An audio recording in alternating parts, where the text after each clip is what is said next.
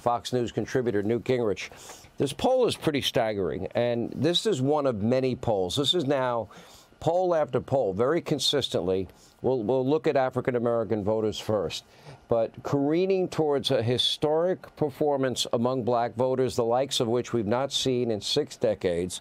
At this time in 2020, Donald Trump had 7% of the African-American vote. Now he's up to 21%. But here's the worst part for Biden, is that if you look at his advantage, Biden's advantage over Trump among black voters under 50, that's great, except he's down 43 points from his 80-point lead among the same demographic at this point in the 2020 campaign.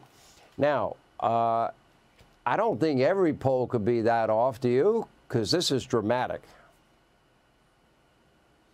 Well, I mean, first of all, I think we shouldn't assume that black Americans are dumb or insensitive or incapable of learning. They're looking at grocery store prices they can't afford, and they know it's Biden's fault.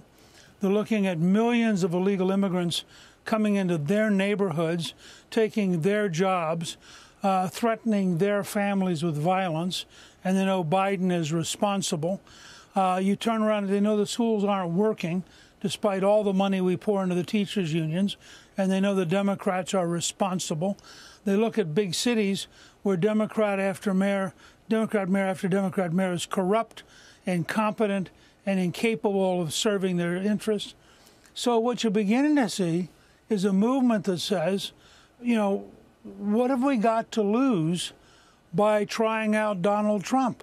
I think he will get a higher vote than any Republican since Eisenhower, and may in fact exceed Eisenhower, because the momentum for the next 4 months, I think, is all going to be in Trump's favor as people talk to each other.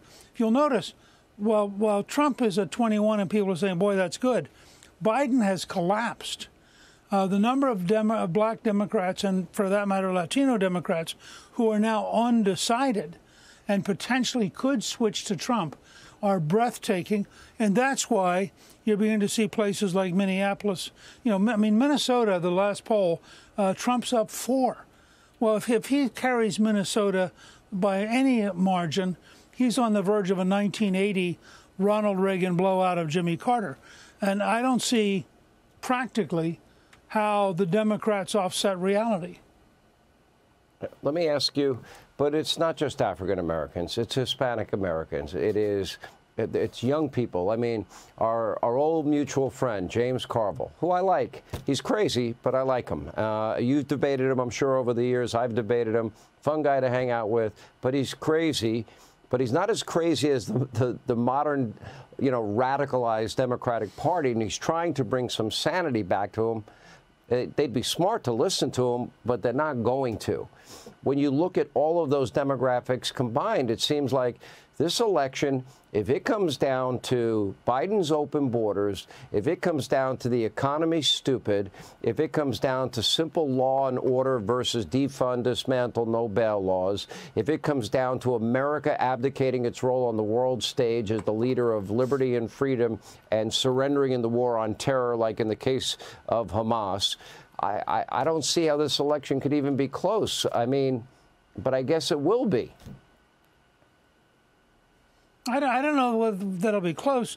I mean, first of all, as I've pointed out on your radio show earlier, when the debate's done next week, whether Biden does well or Biden does badly, the following day people go to the grocery store, and his support collapses again.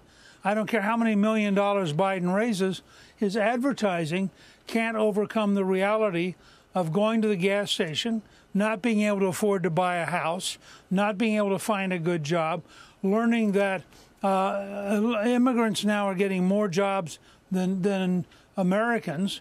And all these things fit in, and people talk to each other way beyond television and way beyond social media. And the conversation's almost all bad for Joe Biden.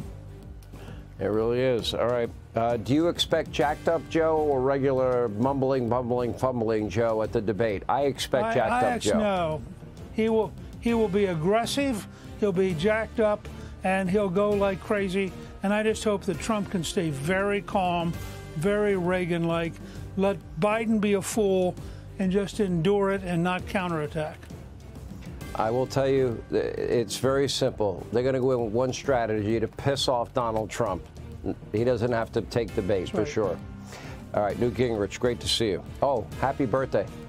It's Newt Gingrich's birthday. Hey, Sean Hannity here. Hey, click here to subscribe to Fox News YouTube page and catch our hottest interviews and most compelling analysis. You will not get it anywhere else.